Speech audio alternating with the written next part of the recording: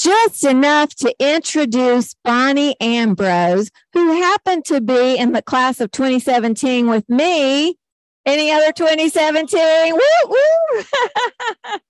So Bonnie is an experienced Master Gardener veteran, and she is an experienced vegetable and herb enthusiast as well. And I have learned so much from your last presentation on herbs, and I just can't wait to learn more about vegetable gardening today from Bonnie, because fall in Texas is a wonderful time for vegetable gardening. So come on up, Bonnie, and teach.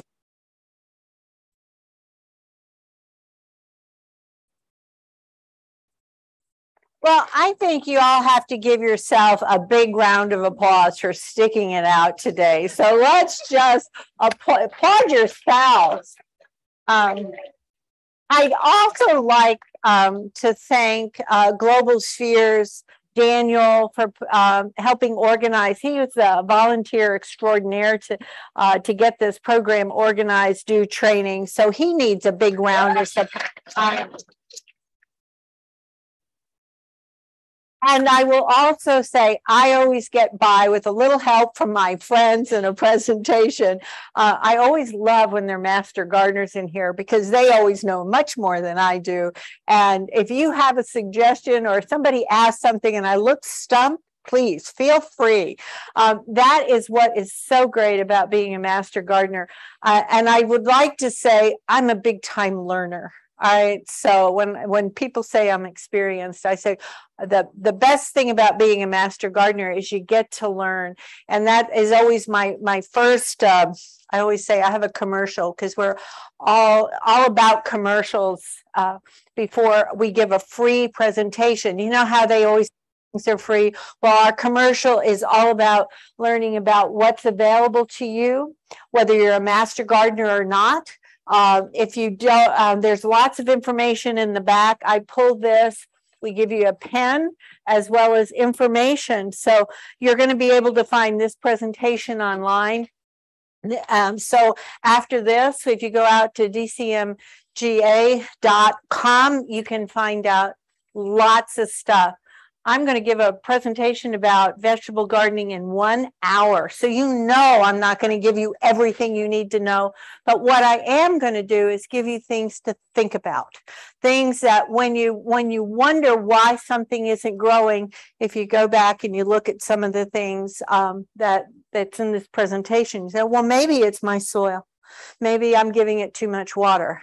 Maybe I'm doing this. So I just want you to know that you can't learn everything you need to know in 1 hour. Okay, deal? All right, good. I understood the last presenter did singing. I am not. I am not a singer. I would clear the room for sure. And then the last advertisement I'll do is want to be a master gardener. Please join us. Please join us. We are going to have a informational center session here on the 14th. So you know where this is. Come and meet more master gardeners on the 14th and learn more about this organization. Okay, so let's copies. I said to you, you get copies of this presentation. I pulled it right off of our website. Sometimes I do my own. This one was so good and so comprehensive. So if you don't get something, or you don't, what was that note? Please know that it is on our website right here, Fall Vegetable Gardening. Okay? But you still have to stay to enter the just so you know, in case you're wondering. And this is a little bit about our website. And I forgot that I was doing this advertisement. If you're not getting our monthly newsletter, The Root, it comes out every month and it's free. You don't have to do $1.95 or $6.95. Just go put your name on there with your email address. And we do have past issues of Root out there for you to take a look at. And it's so comprehensive. It's not just 1 or 2 pages. It will give you a wealth of information about what's going on in North Texas. And a lot of times articles are because of what comes out on our help desk when we find out what's going on in Denton County. So it's a lot about what's going on in this area, not just in Texas alone. Okay, so I got started. I got my credits, right, for giving the advertisements in case people wonder. So let's take a look at how do you get started with vegetable garden. Let's look at bed preparation, preparing our beds. A little bit of something about raised beds, and I'll go into that very shortly. Planning. How many of you plan to put in a garden this year? Raise your hand if you're planning. Oh, good. Some of you are thinking spring, but as Catherine said, the fall is a great time to be doing vegetable gardening. And if you're from the Northeast, that almost doesn't sound right. If you're from the northern parts of the United States, you go, you vegetable garden in the fall? Really? Well, yes. It's a great time to do it. I'll give you some plant care tips. And if you ask a question and if I don't know, I'll look around the room because I see a lot of my friends in here. I'm sure they'll be able to help out.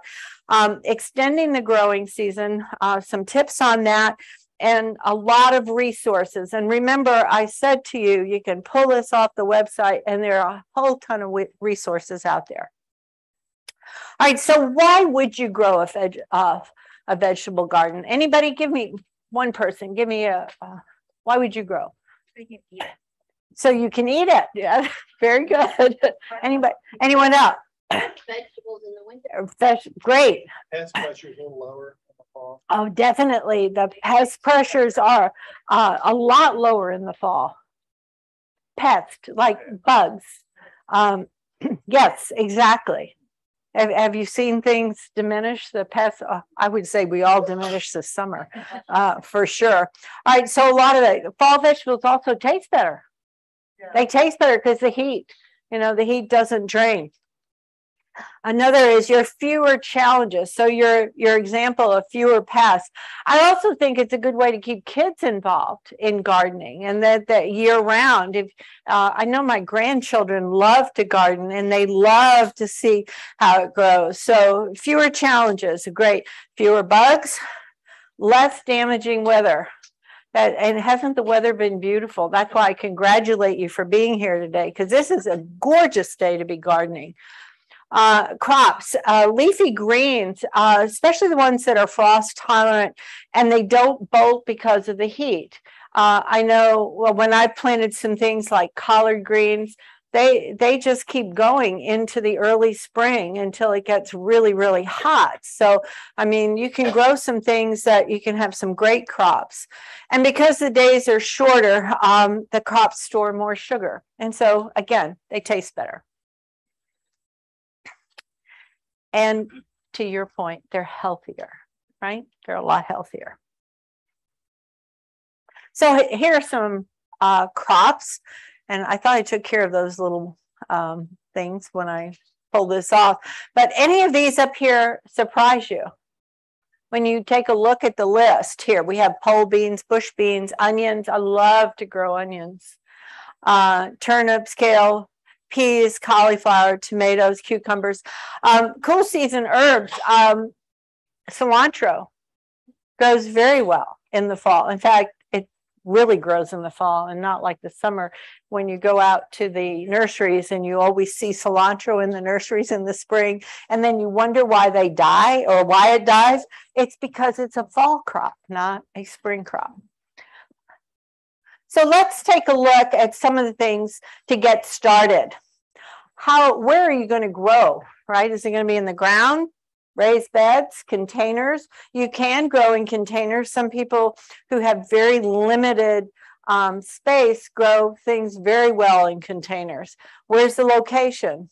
Water, certainly. The visibility, accessibility, how big.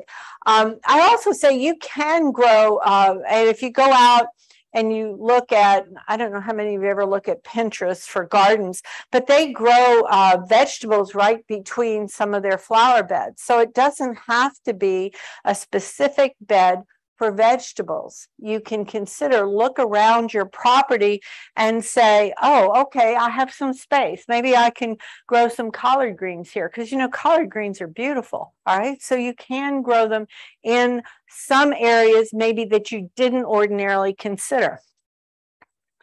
Some general guidance down here. If you eat the fruit, you need to have at least 6 full hours of sun. If you pick the leaves, you can have some partial shade.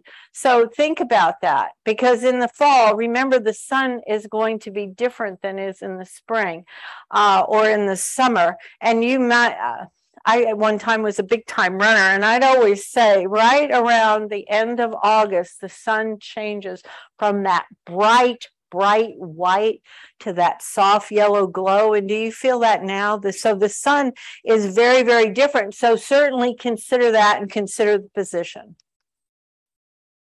What do you want to grow? There's a lot out there.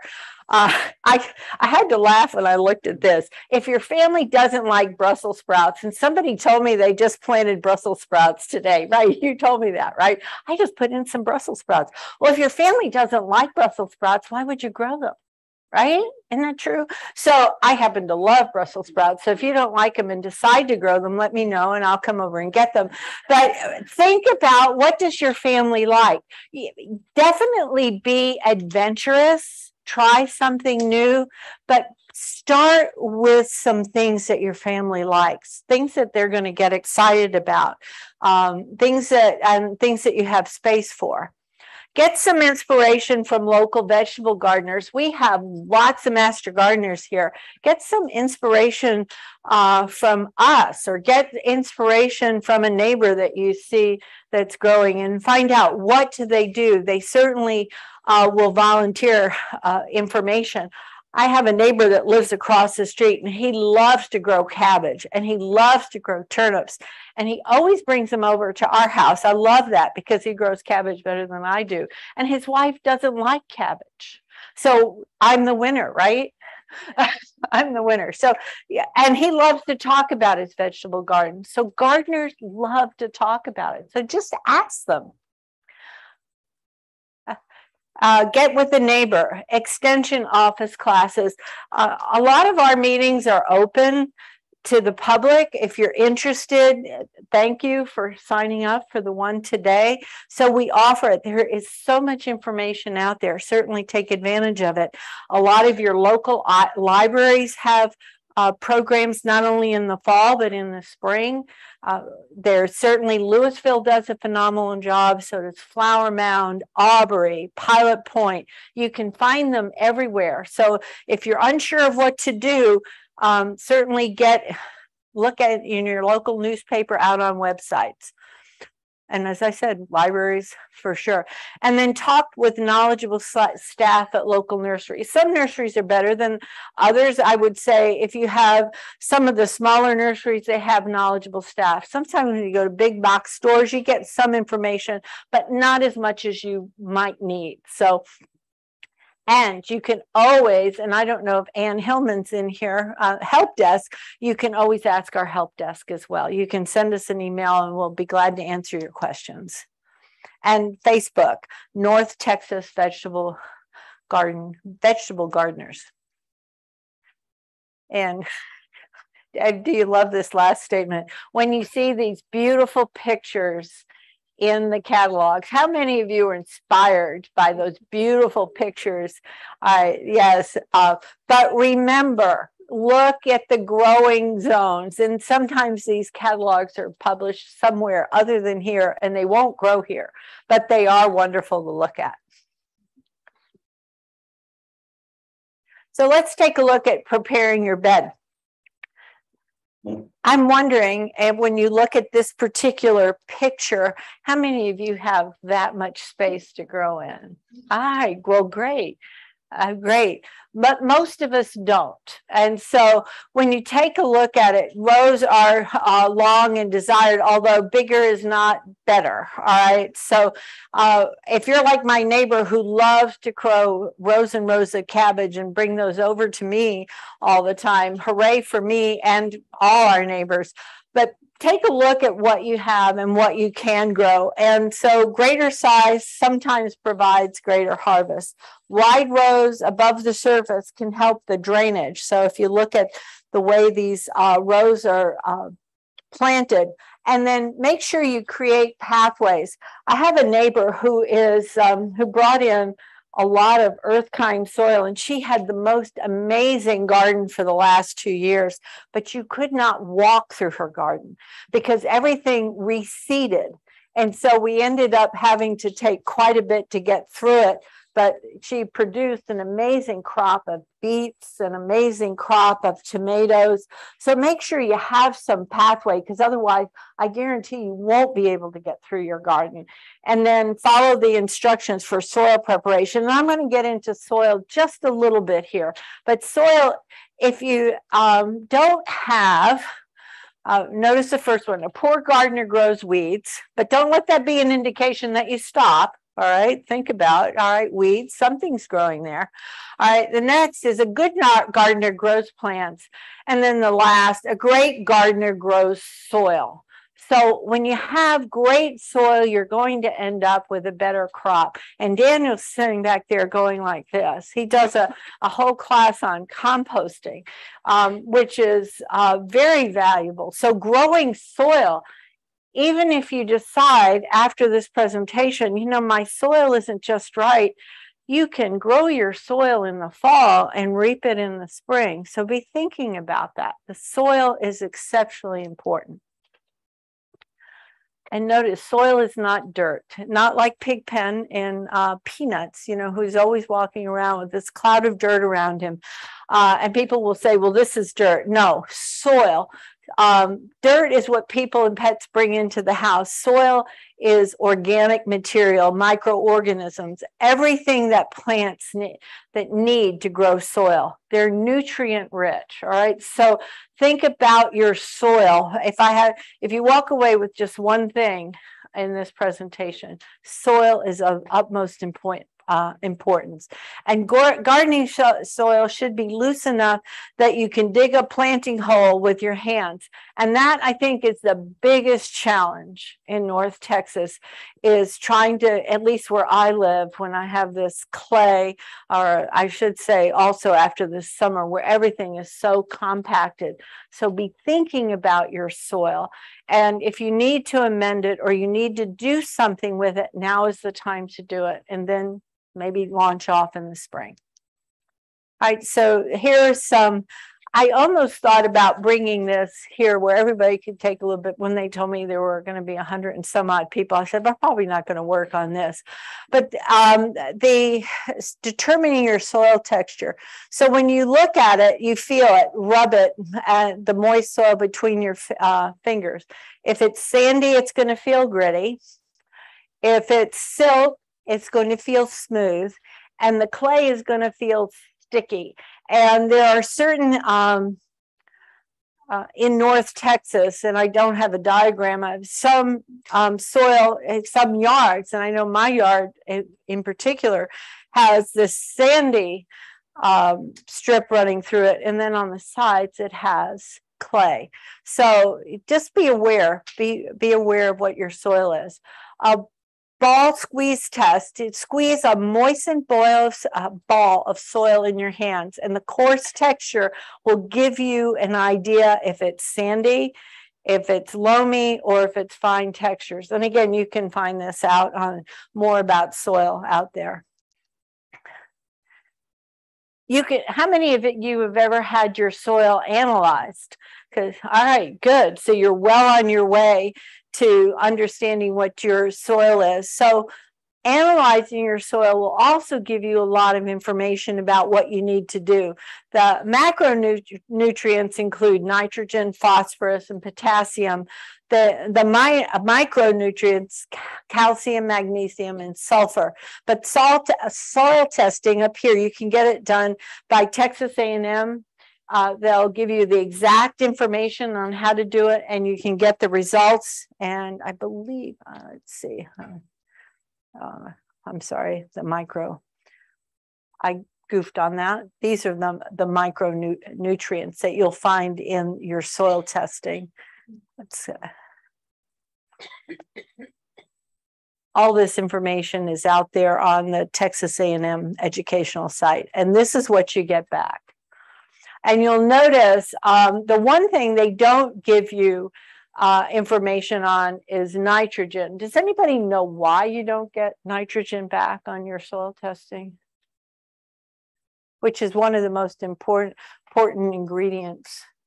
And nitrogen is very unstable. So what happens when they get the soil back, or when they get it into the lab, they can't measure it because it is unstable. All right, so just be aware of that. If I'm looking for my nitrogen levels, you won't have that in your soil. But this is what you get back, and it will tell you if your soil is alkaline. And you'll see this one when you look at this, the pH on this particular soil test, they said the pH is 7.8, which said moderately alkaline, and then it gives all this other information about the nutrients, and you can take a look at it and you can decide, does it need more phosphorus, potassium, depending again on what you're growing. Add organic matter, and then this is where the composting comes in to play. So it improves the ability of your soil to accept and store water. I know, and I'll get into the raised beds in a moment, because raised beds don't need just 100% soil in it. You can pack it with some other things that can make a difference. But when you add other organic matter like leaves, newspaper, things that will break down, trimmings from your kitchen, it will help your soil accept and store water. It will also increase the activity and the number of soil organisms. So when you add like kitchen scraps, like maybe lettuce or trimmings from your radishes or whatever, and you add it to the soil, it'll break down because you'll get worms and bugs and other beneficial insects. Over time, a well-amended soil will supply all the nutrients your plants require. It will need very little fertilizer. So the better or the healthier your soil is and the more amended it is, it will reduce the amount of fertilizer that you put in, with the exception of nitrogen. Although you might not expect it, adding organic matter to soil can also help protect water quality and environment by limiting the chemical runoff into the shed. And how much? For landscapes, add at least 3 inches of compost, organic matter, and work it into 6 to 8 inches of the soil. And how much for vegetables? 6 inches of compost into your soil, because the vegetables require more nutrients. And add 3 inches of mulch on top of the soil to reduce the temperature. Mulch should be replaced every year, because the mulch will break down into the soil. And we usually, one of the things that we recommend when you're putting mulch down, or if you're trying to reduce or limit weeds, you can put down cardboard, or you can put down heavy layers of newspaper, because that will also break down into the soil rather than using landscaping cloth. Okay. And here is a raised bed alternative. You can see several different ideas here. One is totally all wood, and this one is made of cinder blocks. And I have mine, my husband made me one of sheet metal and a wood. It's about 4 by 8, and I would say 4 feet high, because he's saying I'm getting older, so he was worrying about my back. So therefore, the raised bed. And you might think a 4 by 8 raised bed is pretty large to fill with soil, right? Bringing soil in. So what we did, and it also maintains the moisture, is we put in logs, newspaper, cardboard, a lot of organic matter, and then we fill the other half with soil. And so as that breaks down, then we add more compost to it.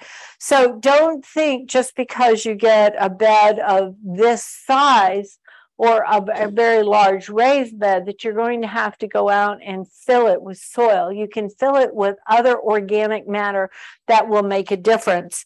A friend of mine does a lot of gardening in these concrete blocks, and these she uses them as the edge to her flower garden, and they work beautifully. So this is another way of putting something in or building a structure that you can grow in.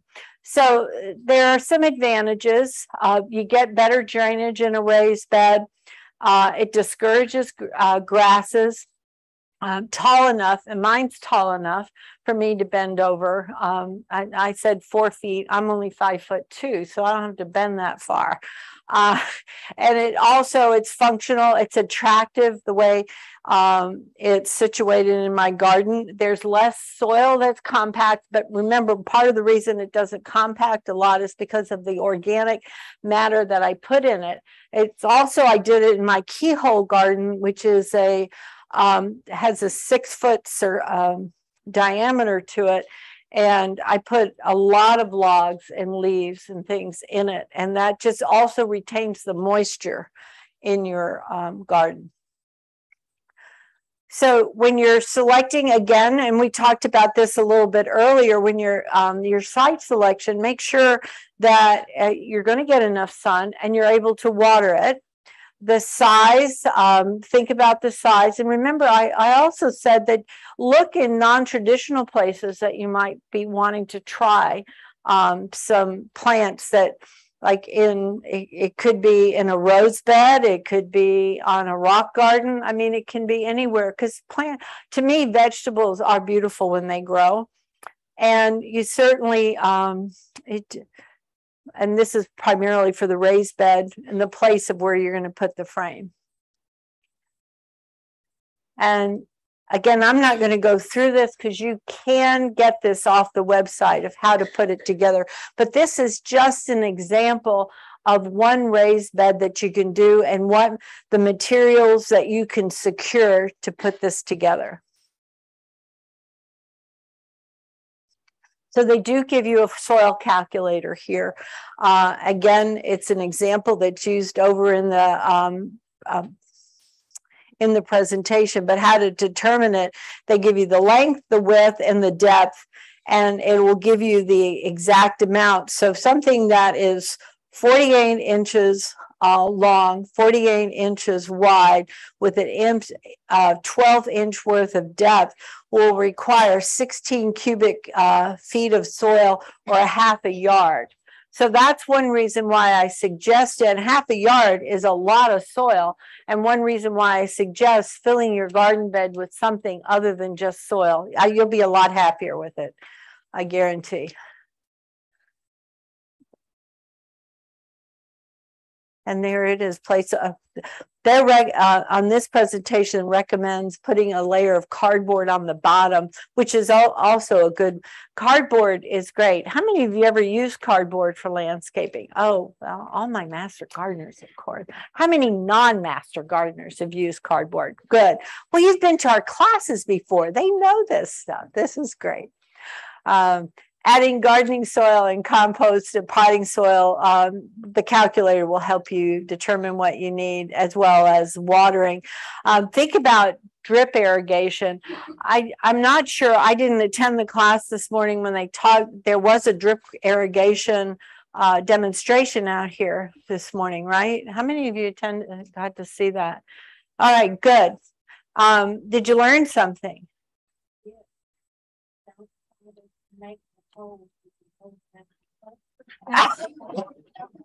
It was worth the trip, right? It was worth the trip. One of the things I learned by attending Master Garden, it wasn't as hard as I made it out to be. So that's great. I'm glad you were able to attend it. So please come back to some of the other demonstrations that we do, because we will provide you information on how to do drip irrigation and soaker hoses, which are great in flower beds. Add 2 to 4 inch layer of mulch, and the mulch is helpful when you're growing it to certainly keep the water in. And if you're doing a square foot garden, does anybody know what a square foot garden is? Well, I see my master gardeners shaking their head. All right, some who are not a master gardener, what is a square foot garden? Lay it out in square feet with wood. Right, wood slats. And you can plant, like with lettuce, you can plant it closer together, but some you can only plant one, so you can use. You use the square, right? So here you have a little square, all 12-inch squares, and you can do your garden that way. So it doesn't have to be that long row or whatever. You can grow different plants in each square foot. And there's several books out there on square foot gardening. Also a great garden to have with kiddos, you know, kids, and they can put a different plant in each square. Good, thank you. I appreciate it. The downside. So there are some downsides to raised beds. First of all, the cost of materials. I know that the ones that my husband made, each one cost about $125. So if you're going to have 4 or 5 of them, you're getting into more of a cost. Good drainage is certainly true for raised beds, but you do have to think about irrigation when you have raised beds, because they do dry out a little faster. You need to add minerals for most of the imported potting soil. That's why I recommend putting organic matter in the bottom of them, because once that organic matter tends to decay, you get water and nutrients that come up through the soil. And then the soil becomes hot during the summer, and this could mitigate the use of using mulch. And plants that require a lot of growing room, such as melons, may not fit into a raised bed. And I thought that when I looked at this is kind of interesting, because one of the things that I've done with raised beds for things that take over a lot, like melons, and I should have put a picture in there. I do have a picture if anybody wants to see it. We took cow panels, you know, those great big not panels, what was that? A cattle panel that you can turn. And we made huge trellises off of them. And I grow my cucumbers and not watermelons, cantaloupes on the cow panels. And if you don't think that a cantaloupe will hang from the cow panel, I can show you a picture of 4 or 5 of them hanging there. So you don't, if you can think of ingenious ways of doing that. And so it runs between my garden beds, or these cow panels that I know are quite interesting. I never thought they would hang there, but we had like 2 or 3 pounds just hanging there. So that could be a consideration. If you're going to do melons in your raised bed, where are you going to take those vines? And you can grow them up a fence, and they will hang. And I will show it to you if you don't believe me. All right. Growing vegetables in containers. I mentioned that earlier. Certain things grow very well in containers. And in case you're wondering why I have cow panels, we raise cattle, not on the land that I garden on, but we do graze cattle, and I have great big mineral pots. So I grow potatoes in those great big plastic pots or bins. And so they don't have to be beautiful pots. They can be anything that is large enough to hold the potatoes. So, and it even says even sacks that soil come in can provide you with a place to grow, a container to grow it in. The one thing you have to remember is it does need a place for the water to drain out. So if you're using what is recommended here, a sack that soil comes in, you need to make sure there's drainage on the bottom. Be sure that, as it says, it can drain, and then check the moisture frequently. On the potatoes, I will tell you, I would go out and water them every couple of days, and it worked just fine. You know, and what I did on the bottom, we did these great big holes that were about 3 inches in diameter, and then we did take some of our maintenance cloth and we put it on the bottom, so the roots of the potatoes wouldn't go through. So planning, create a plan for plant selection and placement. Again, select vegetables that you would eat, but I also go out, if you're unsure if you'll eat it, a lot of stores such as Whole Foods or Sprouts has a wide selection of produce. Go look in the produce section, see what they're selling, and try it. I mean, and if you like it, grow it. For fall vegetables, choose plants that have edible roots, tubers, and leaves. Plants that need flowers, produce fruit, can be challenging in cooler weather, mainly because they need to be pollinated. If you have any tomatoes that are left over from the summer, and God save any tomatoes that were left over in the summer, and there are several gardens in my area that have some, and I did have a tomato plant I just pulled out, but you can grow tomatoes until Thanksgiving. If you trim them back, you know, in July and they stay, or you plant them in August, you can have a nice tomato crop. It was not, the tomatoes weren't up there, but you can grow tomatoes now. The biggest thing about tomatoes, you need a cooler evening for the plants to set. That's why they don't grow in July and August here, because it's too hot in the evening. Note the mature size of the plant to ensure the garden space. It was mentioned earlier, I really like herbs, so I was growing comfrey, and comfrey is a garden hog, and it took over 1/3 of my garden bed, which is 4 by 8. Beautiful plant, though. I also have bees, so they love. So think about the size of what you're growing and where you put it, and check again the sunlight.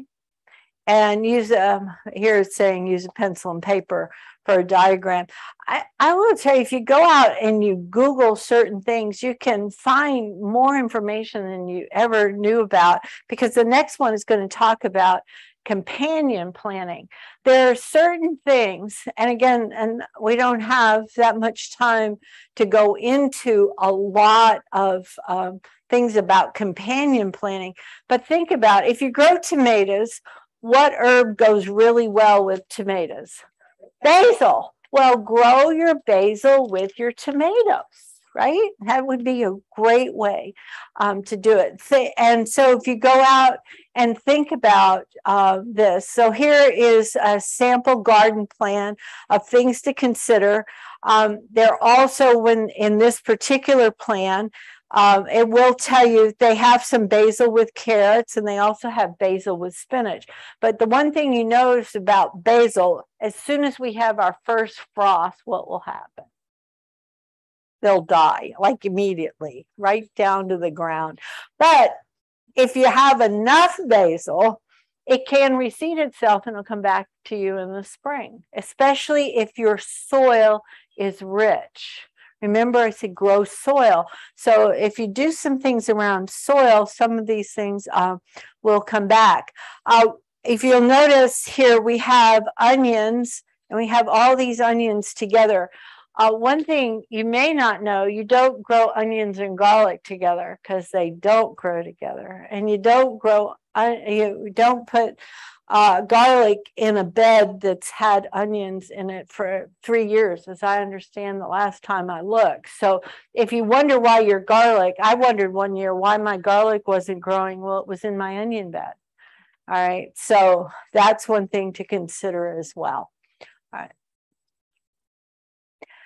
This chart probably is one of the most important slides in this presentation, is what the North Texas Vegetable Garden Fall Planting Calendar. And you can take a look at this. I can certainly bring this back at the end of the presentation. You can look at when you start. So for example, if you decided that you wanted bush beans to actually to begin to plant them, should have been planted in August. But this is out there, and also talks about what plants, and I believe I have a slide that what plants you want to plant by seed, and what plants you would do better if you had gotten some transplants to do it. But you can see, you can be planting things like, look at cilantro here. And when do you see cilantro in the nursery? Always in the spring. I don't get that. but it is. And I could not, I tried to grow cilantro 3 years in the spring and then figured that out. But that's another herb that when it grows really well and it likes it, it reseeds itself all the time and comes back. Yes. The star arrow, is that when you put the seed in or when you You can plant it anytime during this. So the stop arrow just means that you wouldn't plant it beyond that date, beyond October, or you wouldn't, like bush beans, you make sure you want to get it in August. So it wouldn't matter if it's the seed or the sprout.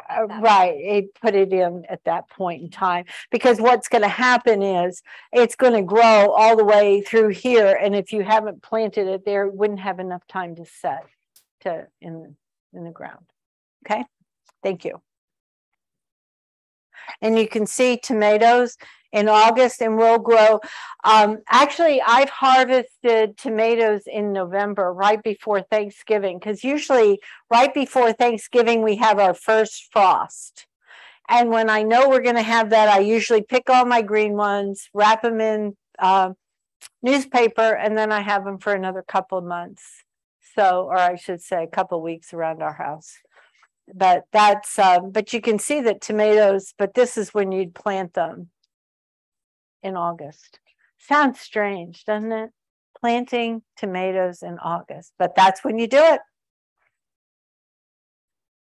All right, here is, again, this is another resource available to you where you can select your county and it will tell you by region what is available. Not everything that grows in a vegetable garden will do well in North Texas, but this is another hyperlink for resources for you. So you can take a look at it. Different recommendations. This will give you also recommendations whether you use seed or if you use transplant. So if you see here, beets, arugula is great. Arugula will grow all through the winter, by the way, in this area. And I love it in the spring. My bees love it in the spring because that's when it bolts. And it certainly isn't good to eat, but it's good for the pollinators. It's one of the things that before anything else, beets, carrots, peas, radishes, transplants, broccoli, Brussels sprouts, cabbage, eggplant. So if you can get transplants, you can make sure that they can grow. Spinach, chard, kale will grow either way. And chard will grow very well here. I don't know how many of you like chard. I love chard. And chard a lot of times will be a perennial. If you can get it to set in your garden, I've had chard plants in my garden for as many as 4 years before they'll die back. So they will live through the summer as well as through the spring and the fall. If you're planting from seed, check the seed packets. If you buy botanical interest seed packets, they give you a lot of information on the inside of the envelope. So if you've ever bought one of those packets, or if you have one at home and never looked on the inside of your envelope, they have a multitude, a great amount of information on the inside of the envelope. So check your seed packets, give you a lot of information. You can also check the websites of these companies that sell these seed packets, will give you a lot of information. Soak the seeds overnight. Small seeds can be soaked in a couple hours, and that'll just give them a great start. And you'll also find out if they germinate. All right, so when you're soaking them, you can just put out a paper towel and soak them, and then you can plant them. The level of soil, and dig straight down a trench to the desired depth. Again, look at the envelope. It'll give you a lot of information. Distribute them as evenly as possible. Not like my granddaughter who always just takes them and puts them in one clump right in the middle of the garden. I said, well, that's not, it'll grow, but we'll have to thin it out a little bit, you know. But she actually loves it. She's a great little gardener now. Distribute them. Sometimes it helps to mix small seeds with coarse sand and cornmeal. And sometimes when you do that, it'll help you sprinkle it out. It will also scarify the seeds, you know, break them up just a little bit to help them grow a little bit faster, because you've broken the seal on the side of the seed. Pat the soil firmly and moisten the soil. Moisten it. Notice it says moisten it. Don't let it sit in a lot of water. Just to keep it damp until the leaves emerge, right? Until it gets a little bit stronger. And after they grow in the second leaves, the true leaves, you can thin them out to avoid overcrowding. I do have a friend who's a master gardener who sows a lot of seeds. And I love going over to her house because she always digs up when she's avoiding overcrowding, she's giving me her stuff that's already germinated, which is really great. Always get to know a gardener. They love to share, right? We all love to share. If you're planting vegetables from transplants, you can purchase or grow yours indoors. Sometimes people do. They have lamps that grow them indoors. Smaller nurseries may have a better variety of locally grown plants. And we have a lot of smaller nurseries here. And if there's something you want, just go talk to who owns the nursery. You know, on these smaller nurseries, a lot of times they'll get something, or they'll tell you whether they can get it or where you can get it. So you can do your own transplants from seeds. Again, soak the container an hour or two before planting. Transplant on a shady day or early in the evening, or I would say sometimes early in the morning too, but early in the evening. I like to garden in the evening, so it's not a problem. And this is, I think this makes sense to everybody. Except for this one thing on tomatoes, I have a slide there where you don't, when you plant a tomato, you don't plant it directly in the ground, you plant it sideways, right? You plant it sideways. Oh, surprised. Yeah, I'll show you the slide in just a minute. Does better that way. Oh, I got something they didn't know. That's great. Add a weak starter solution of manure, compost tea, or fish emulsion. Compost tea is great for a lot of things for fertilizing. Always recommend that. Manure, that sometimes can be hard for people to find, but if you want some, I can give you some. Just let me know. We got lots of manure or fish manure. Protect the plant from wind. And I think that's what killed a lot of things this year was the wind. We've had a lot of wind. It wasn't just the heat. It was the wind, I think, in the late spring that really dried out a lot of things. And water daily for the first week. But when it says water, that doesn't mean lots of water. It just means sprinkling with water, because if you put too much water on it, you're going to kill your plants. Again, growing vegetables, the planting depth, it gives different depths for different plants here. Again, it just depends on what you're growing. And they said, what about tomatoes? I'm not sure. What about tomatoes? Patio, here again, it's growing them in containers. Again, it makes sense to you. Look at the seed packet. It will tell you the depth of the plant and what it needs to. I don't know. I'm going on what, well, I'm not sure. This is for container growing. This is mainly for container growing. All right. All right, so let's look at the salad greens. And you can get salad greens to last all fall into the winter, especially if you get really cold days and you cover them with a garden cloth just so they don't get frostbite. But our winters are mild enough for the most part, and you've heard me say that, and I'm praying that we don't have one of those snowmageddons. Although some of my plants lasted through that awful winter we had 2 years ago, but they will grow all year long, so you can have fresh greens.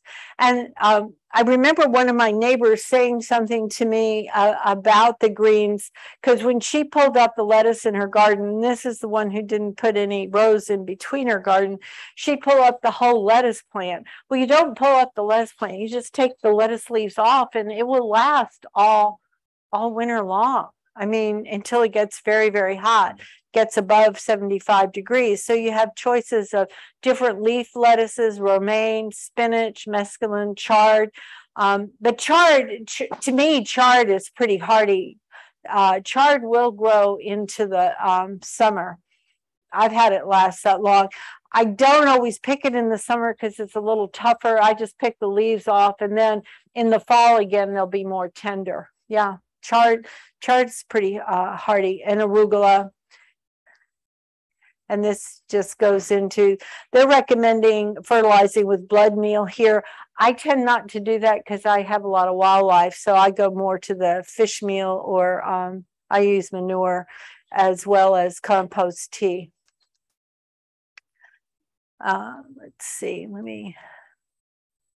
here are some cruciferous vegetables. And when you plant it from September through February, up through February, because it will produce up and through the end of April when it's not too hot.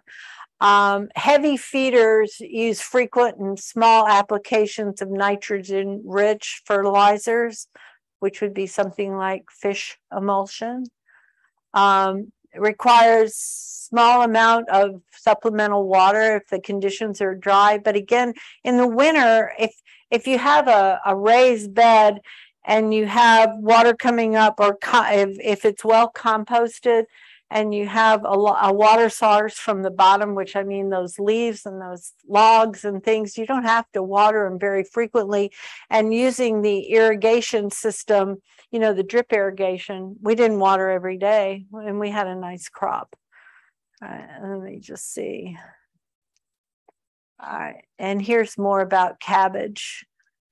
If you're interested in cabbage, cabbage is harvested within 3 to 4 months, broccoli in 60 to 80 days, and cauliflower 60 to 80 days. So, if you're planting now, you're going to have a great Thanksgiving. Think about that. Right? And Brussels sprouts. Brussels sprouts are fun to grow whether you eat them or not. They're fun to look at. They get all on the stalk. But I love Brussels sprouts. So let me see. And here's more about turnips. Turnips are harvested when they use a reusable size. I don't know how many people here like turnips, but white turnips are great for a salad. You can eat them raw. I don't know if you've ever eaten them raw, but they're great. Pardon me? They're the best raw. Yes, they are very, very good raw. Bok choy are great, especially little bok choy. When you grow them, you harvest the whole plant. Kale leaves may be harvested anytime when they reach full size, as well as kale also.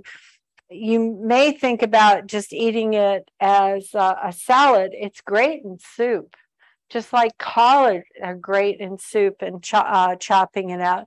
Kohlrabi, harvested 2 to 3 inches. Radishes, great time to grow radishes, also in the spring too, and they grow quickly. So radishes are really good to start with kiddos, because they can be harvested within a month, and they're great. And collards within 70 days, but like I said, they'll last all until the spring. And mustard greens harvest when they're young and tender. Here, special plants. Here's my tomato diagram. When you're planting tomatoes, plant them sideways, right? So it's when you have this, take off these leaves on the bottom and plant it this way. You get a much better, they do better that way. And you can also pull off, and I'm not remembering those little, thank you. You pull the suckers off, they'll grow tall. But yes, in your tomato plants, you should plant and set them at an angle. And I do that in the spring as well as in for summer. And a lot of people like tomatoes, and they are certainly a big nitrogen feeding plant, so you should feed them. Transplants early in July. Certainly protect it with mulch, especially in the heat of the summer. Keep moist. And be careful to keep the water off the leaves. A lot of times people just take a hose and hold them over the leaves. Really water leaves on the water the plant from the bottom. And during the heat, the plant will grow a good root system. The flowers will not appear until the cool of September. Remember, the fruit won't set until September, all right, because the nights are too hot. All right, that's why it stops producing fruit in July and August. If you can keep them alive, you will definitely, I guarantee you will have tomatoes for Thanksgiving dinner, right? If you want them. All right, choose varieties that mature quickly. Again, look at the little tags on that are in there that'll tell you when you're going to get the crop. But as soon as the first frost comes, they're gone. They are gone. I will. All right, and it says, if it's cool weather, pick your green tomatoes, and if you like fried green tomatoes, or wrap them in newspaper and they will ripen. Here are sweet potatoes. North Texas is really great for sweet potatoes. Some of the bigger crops in the United States come from this area. So if you'd like them, I would suggest that you grow them. And here's a whole example of how to grow organic sweet potato from the market. Basically, it's just, if you remember as a child, poking toothpicks around and setting it in water, you can use that, and you can use that as offshoots to plant your sweet potatoes. Herbs, lots of herbs grow in the fall. Certainly dill, rosemary. Rosemary's all year round. Flat leaf parsley, as well as curly leaf parsley. Parsley is a biennial plant. It's 2 years. It's not an annual. It's biennial. You'll know it's in the nursery if you go, and it looks really full. And if it starts to get a shoot up, that's when it's going to throw its seeds. So it's a 2-year plant. Chives is also a good plant to harvest in the fall. Marjoram. These are all really great. And they didn't put cilantro in there, but cilantro is also for the fall.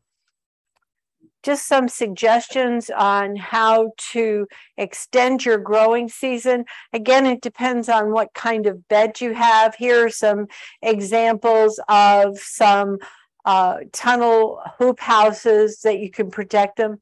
But if you also have a garden bed, you can just put stakes in a raised bed and put something over those stakes just to cover them so they don't get frostbite. That's the biggest thing. But this also, people use hoop gardens and to start early crops in the spring too. So again, it's all a matter of planning. Here's some examples of some greenhouses that you can purchase if you're interested, to help you with your seedlings, as well as to extend your growing season. It certainly is a dream, a real greenhouse. It certainly would be a dream of mine, but that brings a whole nother set of things to do, right? All right, and here is a whole list of resources. I mean, I packed it off. I went through a lot in a very short period of time, but again, you can pull this presentation off our website with all this information, because there is a lot here. I hope that you walk away with at least 1 or 2 things that you didn't know before, or inspired to grow something, or at least inspired to join us, right? I'll try to answer any questions you may have. Yes. Okay.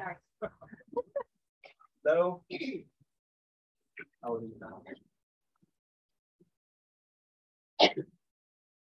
He's going to give you another one. Oh, the batteries are out.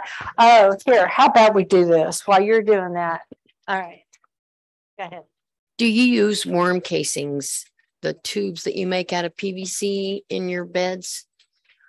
The worm castings and. I do not, but any of the master gardeners here use worm casings? I see some people raising your hand. They're expensive, but they're good. What if you make it by yourself? Have you ever made it? Have you made it, Linda?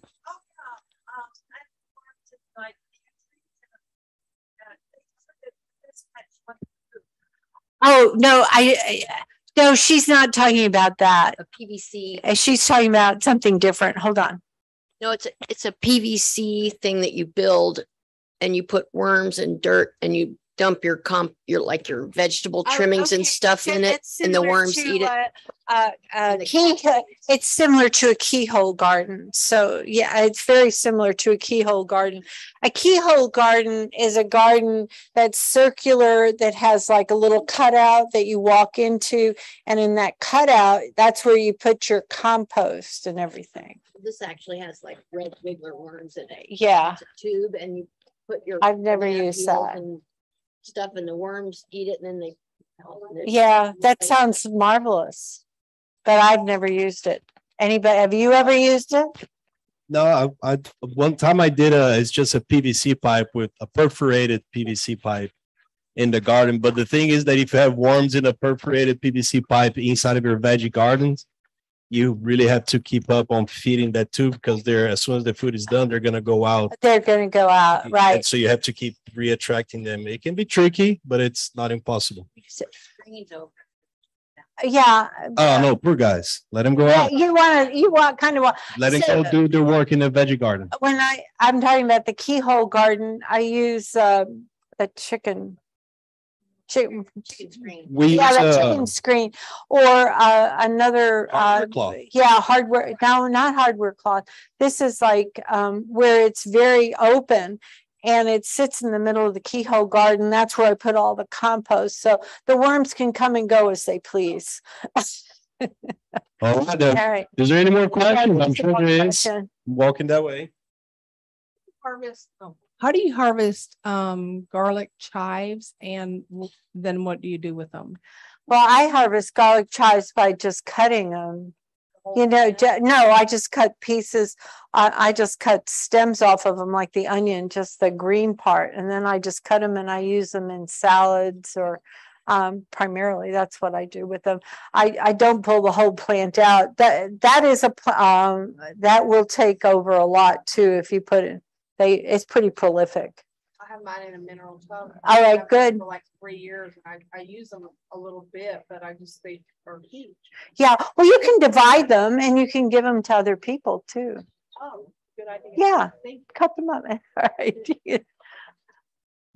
Okay, so how do you store, your vegetables and everything to keep them alive fresh for a long period of time? Do you have any best practices like freezing them? Or I know you mentioned wrap them up in newspaper. Oh, well, so those are the tomatoes. What about aluminum foil? What about? Go ahead. So spinach, you can just wash it and then put the whole spinach, freeze it, wash it and dry it and freeze it like that.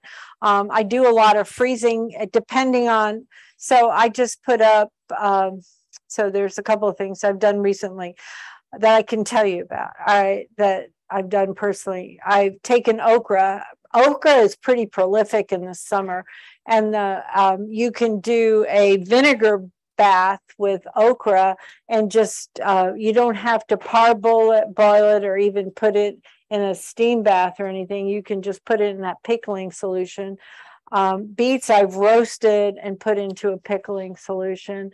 Black-eyed peas I've parboiled and frozen it. Okra will also cut it up and just freeze it. Eggplant I'll roast it, and I'll cut it up into half or quarter to half-inch pieces and roast it with oil, and then just freeze the rounds.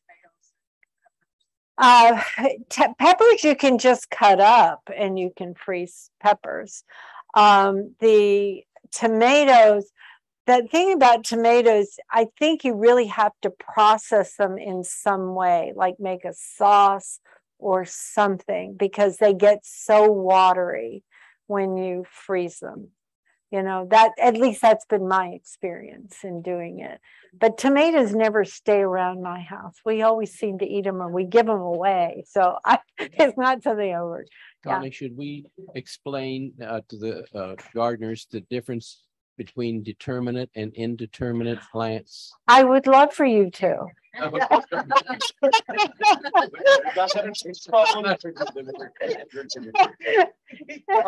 the specialist.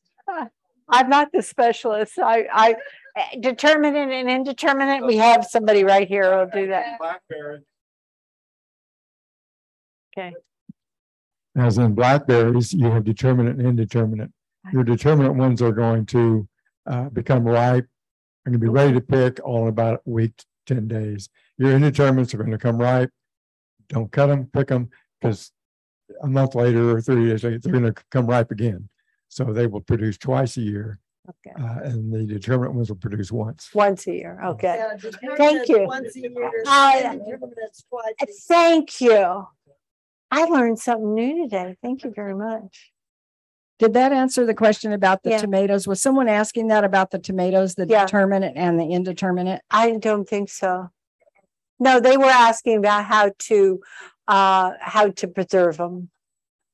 That's what they were asking.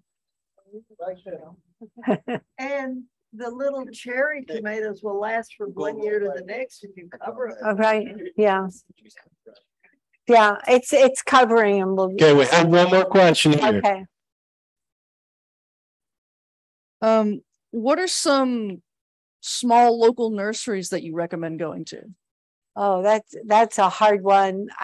We usually don't recommend. I will tell you local nurseries that are around that you can go to. Just know they're not necessarily a recommendation, but they're smaller nurseries. So there's Four Seasons on 380. There's the Plant Factory. There's Metters. There's a new nursery up in Pilot Point called Rooted In. D&L Nursery. I know they have a pretty wide variety of plants. Dennis's Painted Flower. There are a lot of great nurseries around. Usually your smaller nurseries are more accommodating to what you want. If you see something that you want, they'll more than likely order it for you, and that's why we usually go to smaller nurseries, is for that reason. Yeah. Shades of Green is great. That's in Frisco. There's North Haven Gardens in Dallas.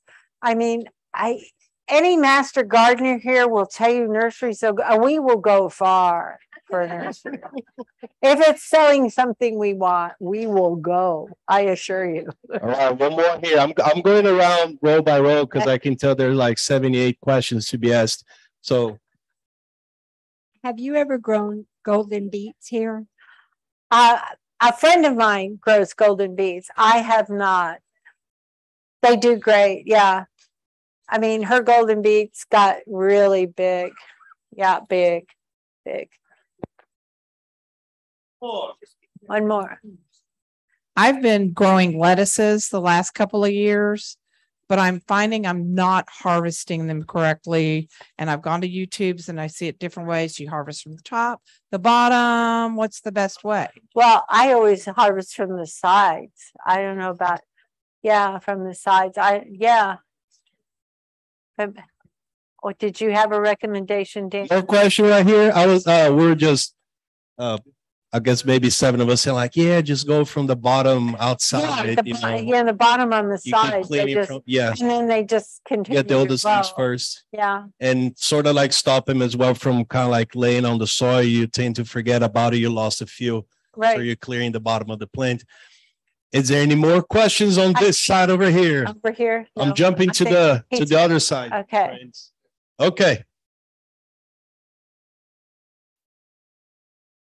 I had a question about tomatoes. I planted 2 tomato plant starts a couple years ago, and by the end of the summer, they had taken over like the entire garden. So would you recommend? What?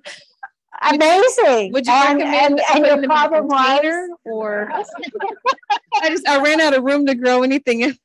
Well, see so I would take a look at what variety you're growing, because some, as I mentioned earlier, I have a couple of plants that will just take over. So take a look at the seed packet or wherever you bought it from. There should be some information about how wide and how tall the bush, the plant will get. So what's it? Remember variety was? What's it? Yeah, you can. It was a gift from a friend, so those are the best ones. Those are the best ones, but also to sucker them. Do you know what I mean? By taking the sucker off. So the sucker, when you see the plant growing this like this, there's a little plant that comes up in that V.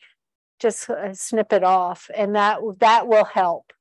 Okay, and will also produce more fruit. That is very true. Okay, coming around this way. Hi, could you tell us your approach to pest management? My approach is and I'm sure everybody has a different approach. My approach to pest management is a balanced garden. Remember, I mentioned to you we have bees.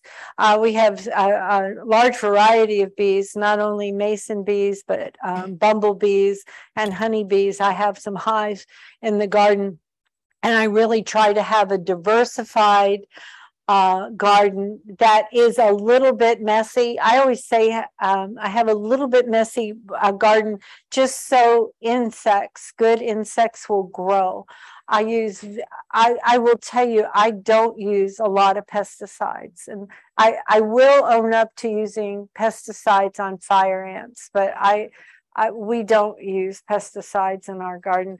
There is and sometimes when we've had a huge infestation of grasshoppers, which I think in the last couple of years, this year wasn't so bad, but a couple of years ago it was awful.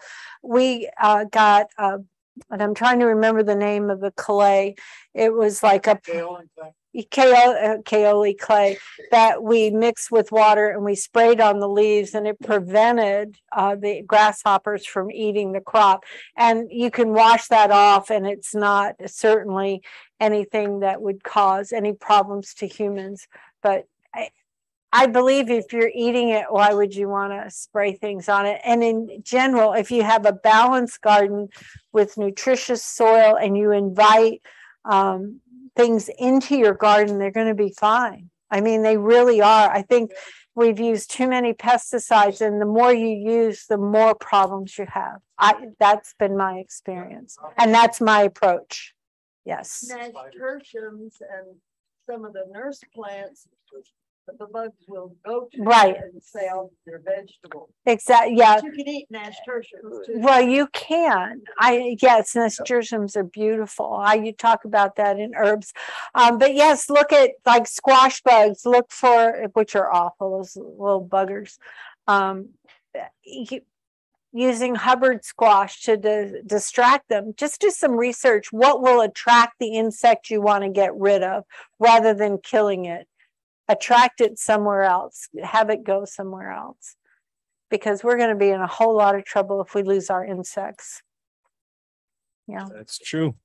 Questions up there?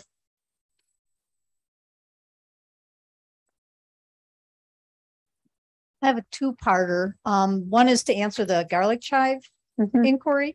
What I like to do is cut the flowers off when they're just at their peak.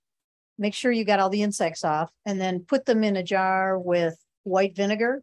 And then you have vinegar flavored, garlic flavored vinegar for salads. It's good. And it Good can sit there. recommendation. They can stay for months in that because that kind of pickles them. And the other question is for you. What do you do with your comfrey? I don't do much with it except let it attract the bumblebees and my regular bees. I just happen to love comfrey. It is just a beautiful plant that dies back every year and then just comes back. I would say on my phone, I have a picture of a bumblebee. I do not. personally, I just like to look at it the way it is. I'll show you my picture with my bumblebee. I love comfrey. It's one of my favorites. Oh, wait a minute. There's one more question. Y'all making me walk all over the room. At the end of the day. Wanted to add something about comfrey. It's a great fertilizer. It's a great chop and drop fertilizer. So you can mulch with it. So Yeah. It's a great, and you don't see it a lot. And I mean, in nurseries or you don't see it. No, you have to find someone who grows it and it does well here because there's a lot of varieties that don't do well here. It does grow very well. But be prepared. It is a garden hog. It will. It will. Any more questions, my friends? Oh, last one. Sure. Okay. So, all the way to the front.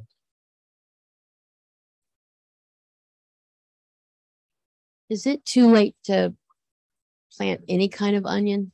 I mean, is there don't know. anything that grows? I want to start planting onions But now. that's for spring harvest, not fall harvest. Well, I guess spring I put it in January, but I would plant them now. I mean, now garlic too. People plant garlic now. I would plant it. Yeah. Well, it depends on the onion. Try green onions for sure. I would plant now. Green onions would be because the green scallions, I would plant them now. And yes. Mm-hmm. Yeah, oh, definitely. They grow pretty fast. More questions? Nice. Great turnout. Great turnout. I think it's great. Thank you.